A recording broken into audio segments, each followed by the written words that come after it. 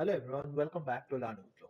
In this video, we will discuss about one of the important Python interview questions. The question is, what is the difference between .py and .pyc file? So they ask you the difference between .py and .pyc file. At times you might think, what is this thing? Because throughout Python, whenever you are working with Python, you just encounter this .py file, right?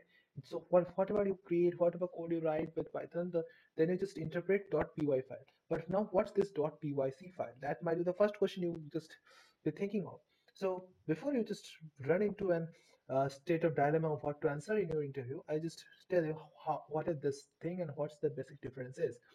So .py is the file that you create or that you write, and this contains the exact source code of the program, the source code that you create, or maybe the thing you do with the you want to do with the Python program. So that is written within the .py file. Whereas when we talk about .pyc file, then .pyc file contains the bytecode of the program.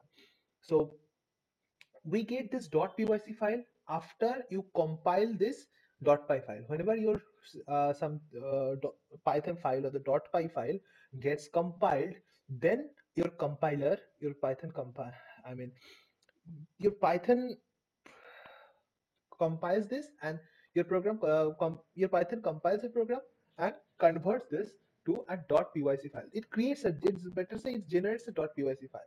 So we get the bytecode after compilation of the .py file. So .py file was our source code. Okay. Now also this .pyc file are not created for all the files that you run. So for all the files that you mentioned as .py, so .pyc is not created for all the files. So whenever you import something, okay, whenever you import some modules or you import something in your file, then for those import statements or for those imports, a .pyc file is created. All right, so that was the thing that is done with this .pyc file. You can also find out how where it is stored. Just find out in your local machine where the Python stores these files. Then you can see it, but the .pyc would be more of a bit byte code, so you cannot understand what's written in it. That in it's not normal English that you can understand.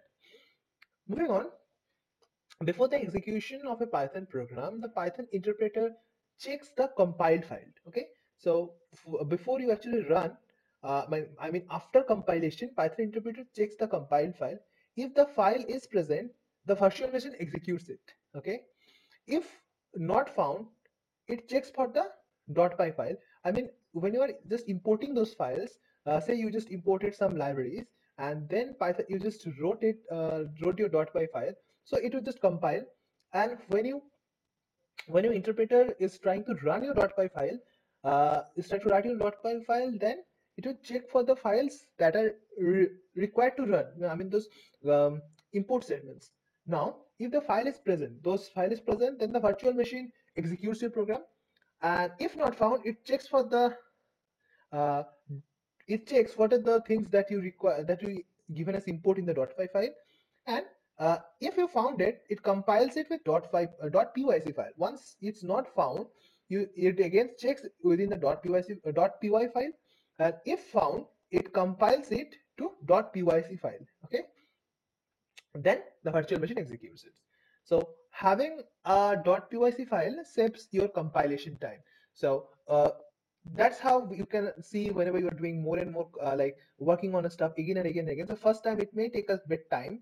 So whenever you were importing a library for the first time, you found that it took some time to compile, but or to run. But from the next time onwards, you will find it becomes a bit faster because it already had that .pyc file in its memory. So it has that file and it compiles.